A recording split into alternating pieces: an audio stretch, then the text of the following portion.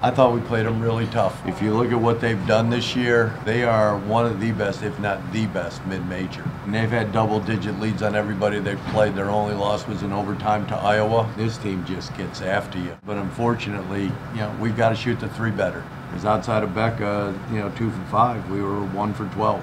We had a couple bad stretches, but for the most part, we did a great job. But their defense was outstanding. And it doesn't get any easier. Green Bay is a great team. But we're playing better competition now, and we're learning things each game, and that's why you play these games. The wins would be nice and stuff, but we learned some things about ourselves that we can now go back into practice, try to improve on. It's all to get ready for January 2nd, where it really starts to count.